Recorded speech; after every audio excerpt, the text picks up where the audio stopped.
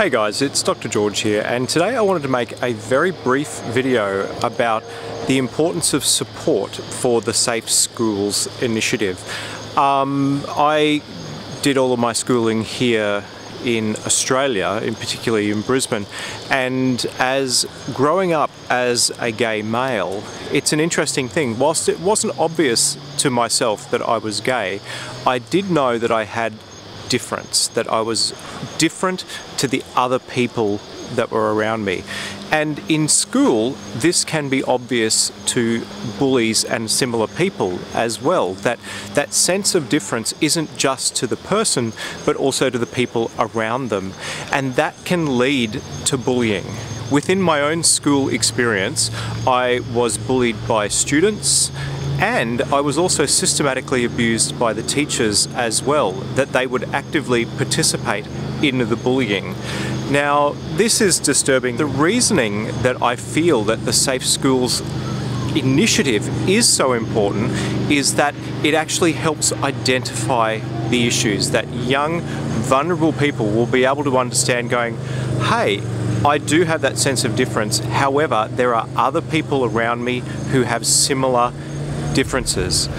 And for the educators, it will help highlight the fact that they should be able to identify bullying and that they certainly should not be participating in this.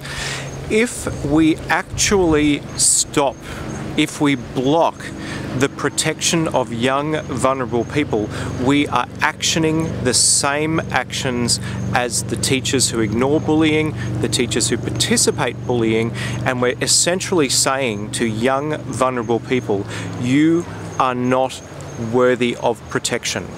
And this will lead to a group of people who will either be depressed, who will be anxious, or who may harm themselves.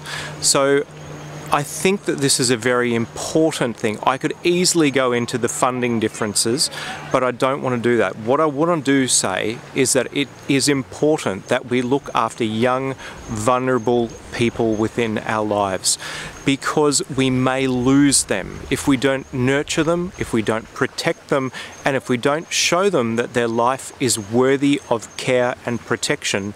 Then this is somebody we may not see around in the future. So I urge you to consider your stance. You may not have gay and lesbian children. You may not have transgendered children.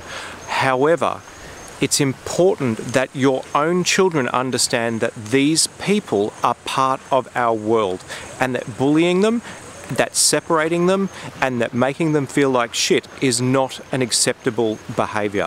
Whether your child is different or not, we need to celebrate difference. We need to actively allow people to explore their lives, to actively explore their own wonders and abilities in a way that is safe for them. And school, given that 8 hours of our day is going to be spent there 5 days a week, this is a vital place for this to happen. So I urge you, for the mental health of children across Australia, that this does not get shunned or removed.